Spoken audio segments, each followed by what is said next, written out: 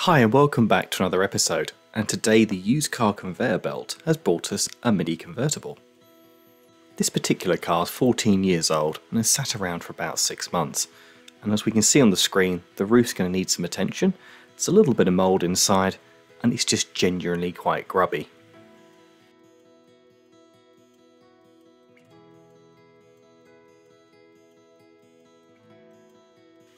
Other areas like the petrol flap, the engine bay, the door shuts, and even the wheels are going to need a little bit of attention today to get this car looking its best for resale.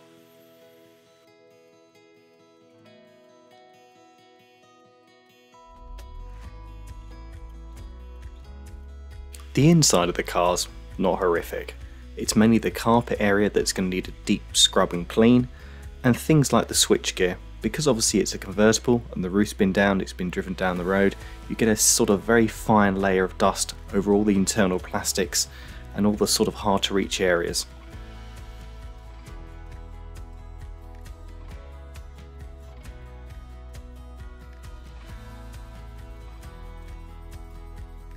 So we'll start with the engine bay today. I'm going to point to a couple of areas we've got to be a bit careful with. So first of all is the coil pack and the HT leads. Secondly, there's an ABS unit down the back there, and there's also an alternator at the front. So I'm going to cover these up with some microfiber towels, which will absorb any overspray from the jet wash and protect them from getting too wet. Then I'll give the engine bay a thorough coating in all-purpose cleaner before agitating it with a soft brush just to remove the dirt from the surface before applying a jet wash and rinsing off the dirt and the all-purpose cleaner. So I get asked quite a bit about engine bays being washed, and this is really common practice within the motor trade.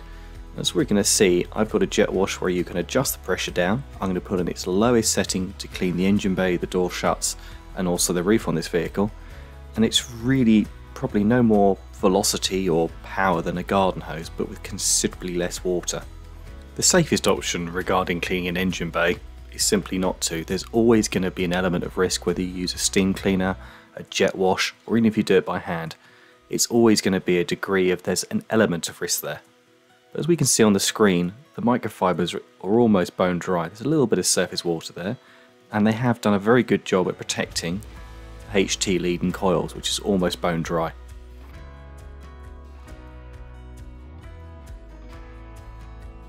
I'll now use the same process just to go around things like this fuel flap, the door shuts, which I'm not going to show on camera because it's just repeating the same process, before we actually move on to the roof.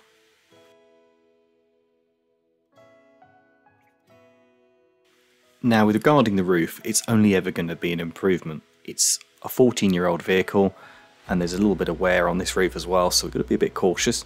So I'm using here a Chemical Guys drill brush. By hand it's extremely soft, but as we're about to see on screen, it's really good at doing circular motions to start off with, just to agitate the roof and get the majority of the green algae and dirt and grime that's sort of got into that fabric over the years. And then I'm going to use the jet wash to rinse it off. Again, the jet wash is on setting 1, it's extremely low pressure, and all it's doing is just pushing the surface all-purpose cleaner and dirt off before we give it another deep scrub.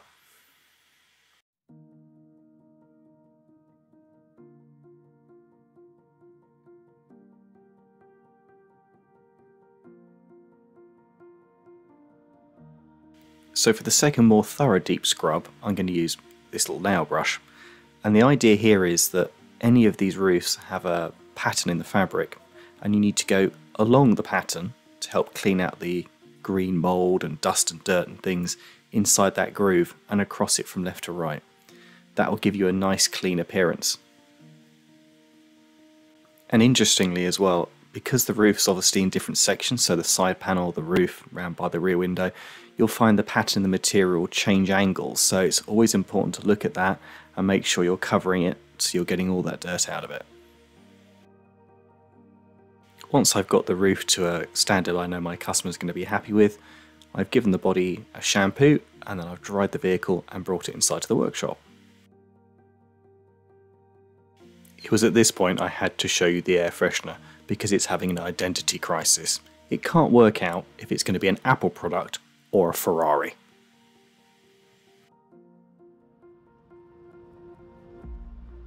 I must confess, one of the biggest bonuses of cleaning your convertible is by having the roof down. It's a lot easier to film as well because there's so much light coming inside the vehicle and you can get the best camera angles.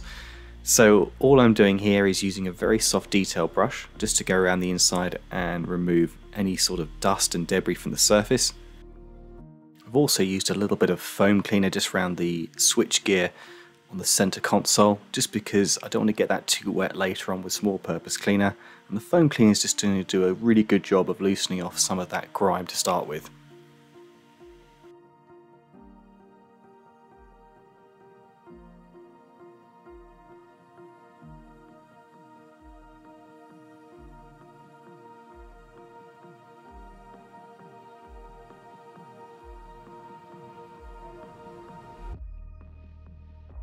And introducing the skank tank.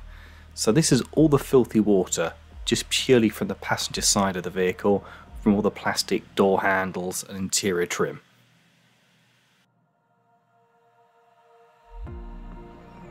We'll also see here that I'm going to give the seat belts a thorough wipe over, and also on camera what I tend to do is once they've been cleaned is stretch them out as much as I can, maybe wrap them around the headrest and leave them to air dry.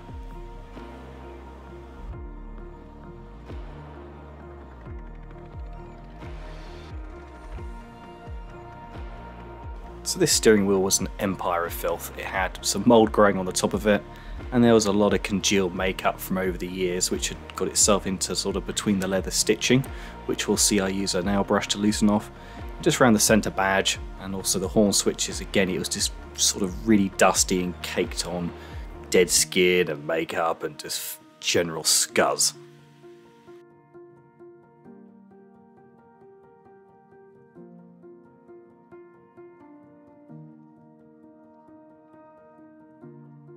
As I've mentioned in previous episodes, for me the easiest way to clean all the interior plastics, I'm going to use Built Hamber Surfex HD all-purpose cleaner, and I like to use the method where you spray it onto either the brush or directly onto the cloth, usually a damp microfiber, and then just rub it over the surface to remove the dust and filth. And then what I'll do is periodically flush that microfiber out in a bucket of warm water just to keep it nice and clean, and therefore when you're cleaning the surface you're removing all the all-purpose cleaner and dirt and grime and leaving it completely clean and cleansed, ready for an interior dressing.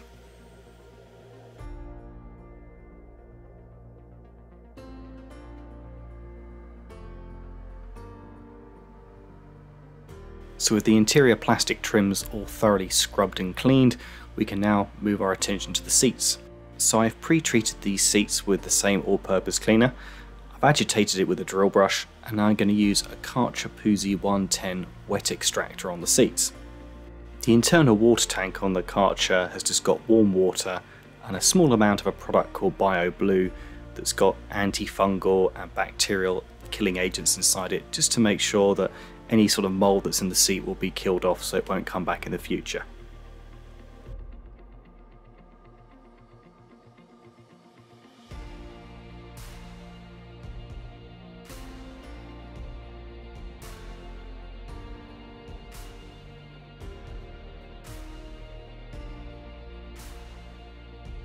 So by far the worst part of this car was the rear carpets. Both sides were equally as bad as each other, and the level of dirt, which I can only be assumed has been trodden in over the years where people have got in and out the back of it, was phenomenal. It really was thick congealed mud inside these rear carpets.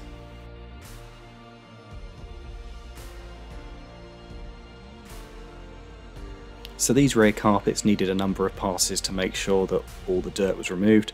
We'll see towards the end of this section that I switched down to the same crevice tool I use on the vacuum cleaner. It's just easier to get in towards the sort of tighter spots, for example around the seat rails and maybe around where that seatbelt buckle is, where you just can't get this wider vacuum cleaner attachment into.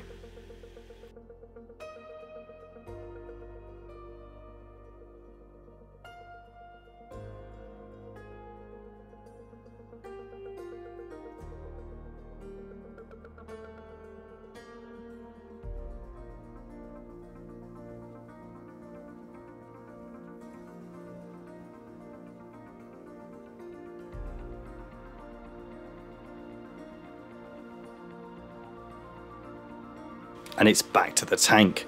So this is all the carpet and seat goop from the passenger side of the vehicle. As we can see, it's really quite dark and disgusting. And we'll now go over to the rear carpets on the driver's side. I've also cleaned the rear seats in this vehicle, but if I'm completely honest, there was nothing exciting enough to show on camera. Filth wise, there was a little bit of contamination in them, but it wasn't anywhere near as bad as these carpets. So this is more like the highlights as such.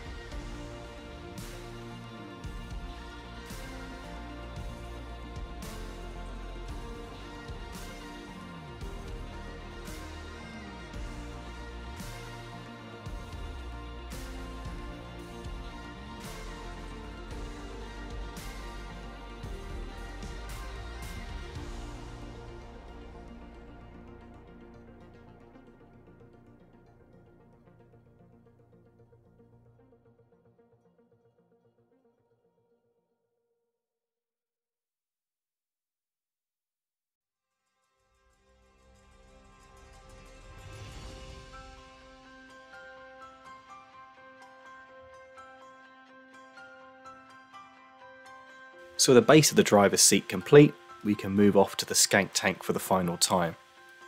So all that filth inside the bucket is purely from the driver's side seats and carpet. And when we realise that that box has an 80 litre capacity and we've used about 50 litres of clean water, you realise just how much filth was inside that little car.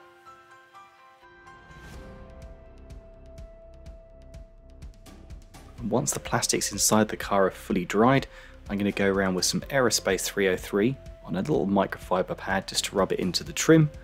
I'll also use a small detail swab as well, just to go around the more intricate areas like the air vents and that centre console. I'll also use a nice clean soft blue microfiber towel just to wipe any residue off, so it leaves a nice satin finish on the dashboard and also gives it some UV protection.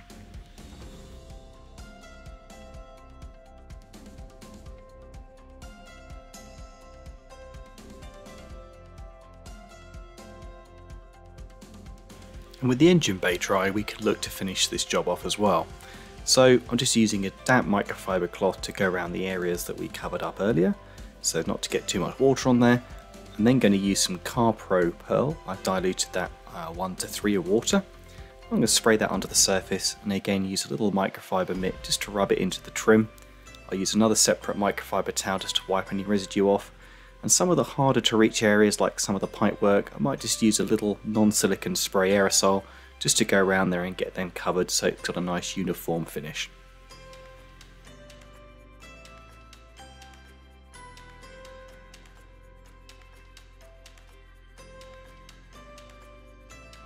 Once the bonnet's closed, it covers up part of this front bumper, so while it's open I'm going to take the opportunity to use this Rupes Hybrid Nano Polisher just to do this top edge of the bumper, just when the bonnet's closed. It's not something I've got to open up again and do later on. So usually on this level of clean I would be removing the wheels, but when this vehicle was delivered by the motor trader, he and I both noticed something. So this car's got a matching set of directional tyres, but unfortunately when somebody's put them on, they've put 2 on the wrong axles, so they're pointing in the wrong direction. So I'm going to need to jack the car up and remove the 2 wheels and swap them over to the opposite sides so they all go in the right direction. Another thing we noticed on delivery was the motor trader tried to remove one of the locking wheel bolts to make sure they would come out, because sometimes they can be a little bit tricky, and that particular bolt was extremely tight and also been cross-threaded. So I was a little bit dubious about what the rest were going to be like on removal, and unfortunately, yes, a number of them had been cross-threaded as well.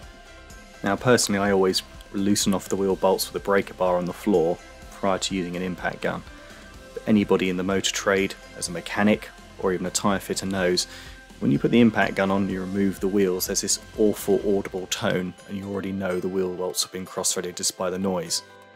And this is what they look like. So it's a combination of reasons why this might have happened. First of all, the person who installed them didn't wind them in by hand first of all to make sure that they were seated correctly, and also the threads were absolutely full of dirt and debris and corrosion, and if those had been cleaned out with a wire brush fully, it's something that might have prevented that from happening.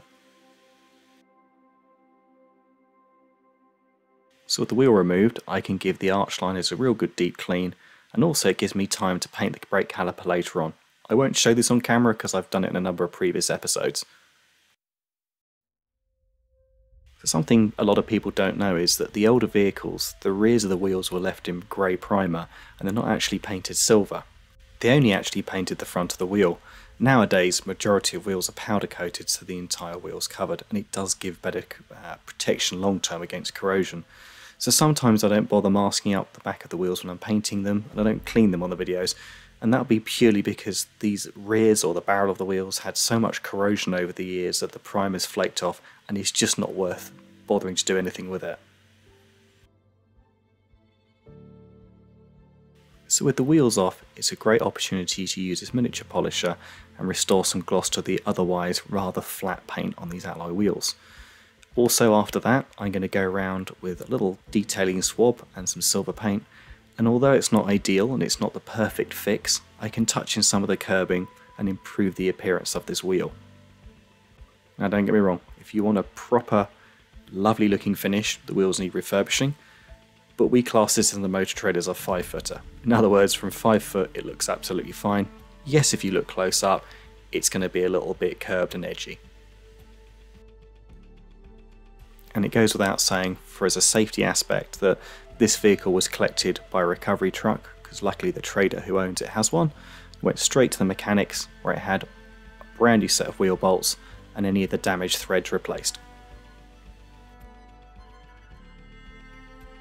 So I'm going to mask up any areas that I don't want the compound or the machine polisher to touch, because these Minis have these large plastic overriders on the wheel arches. Just going to use some regular masking tape for that.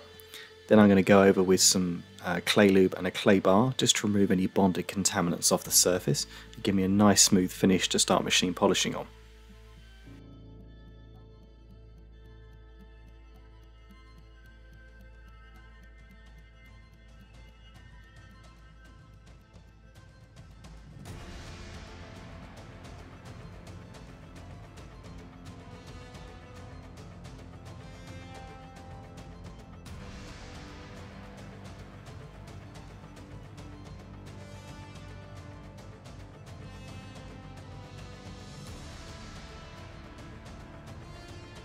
I'm not going to spend hours showing you machine polishing because it can get a bit tedious, but there was this section down here that, as we can see, has got quite nasty scratches on it. Maybe it's gone up against a bush or something.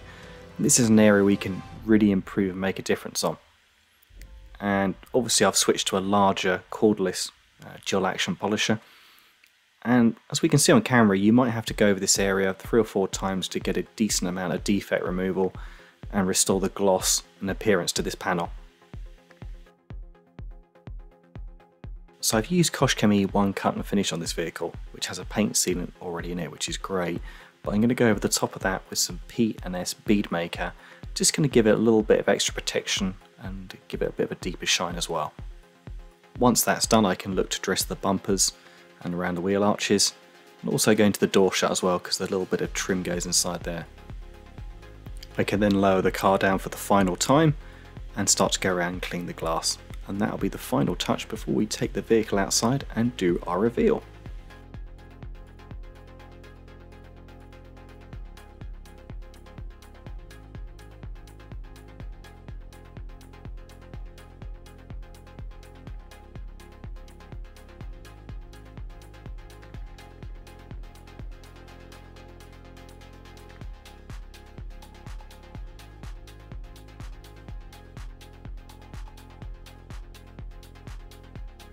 So now we're at the end of our little mini adventure, and as we can see in the after shots, the sides of the car have got some really nice deep gloss and reflections back in there.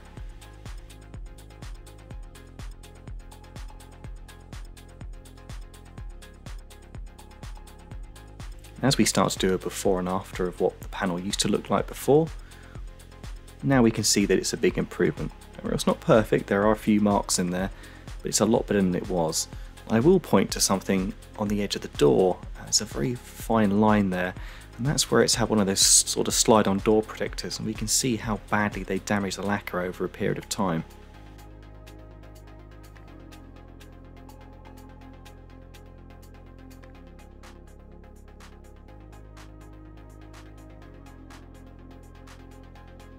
So apologies for the continuity being a little bit out on this video at the end.